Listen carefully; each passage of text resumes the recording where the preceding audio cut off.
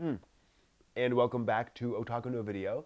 As always, thank you very much for joining me, where today I'm giving you a spoiler-free review of Agent Aika, the famous and infamous mid-90s OVA, famous for all of its panty shots. Literally, like, every third shot is a panty shot. It's also a wacky spy action-adventure comedy.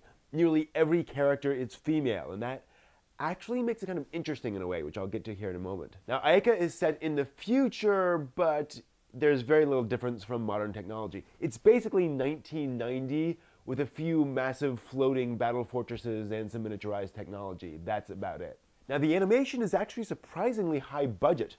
Action sequences get a lot of animation frames, particularly for guns, and the action is also very clearly framed. So you always know who's facing who's attacking who, and what the stakes are. And this gets to one of the really neat things about Aika, because almost all the characters are female, and of course wearing a ridiculously short skirt. Nearly everyone is a kick-ass action hero character. Even the mooks are awesome, and the weird thing is, they're awesome for doing the same things male characters do.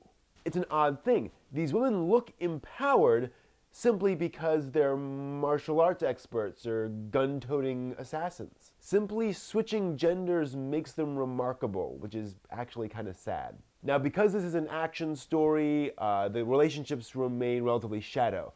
Our protagonist, Aika, is a level-headed salvage expert, and she's trying to protect her subordinate Rion, who is also the daughter of the head of the company, of course. And Rion is trying to prove herself to Aika, so Rion's always getting into trouble, and Aika's always trying to get her out of it. Now, other characters do have motivations and such, but they remain quite straightforward. Now, one thing I do appreciate about Aika and what the writers do is that the characters maintain a level of sarcasm throughout the series. As ridiculous things happen to the characters, often fan service, characters will actually roll their eyes and make these sarcastic comments to each other back and forth. It's not quite breaking the fourth wall, it's just characters recognizing how odd the situations are that they end up in.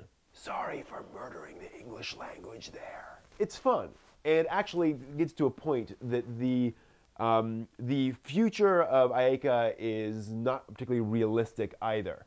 It's meant to be a platform for girls to threaten each other with guns and kung fu moves and mobile weapon platforms and things like that. And in fact, I want to mention something that happened to me while I was watching the show that was sort of a profound experience. It is a really fun show, as I've been saying, despite all the panty flashes.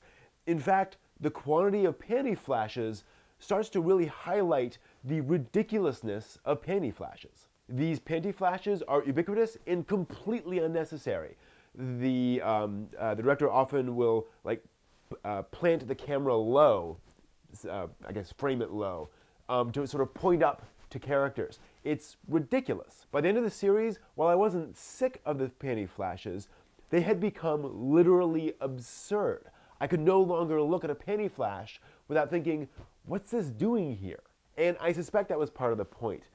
Aika manages to combine fun, kick-ass female characters with this fun, high-octane spy action story that was just fun with a lot of panty flashes.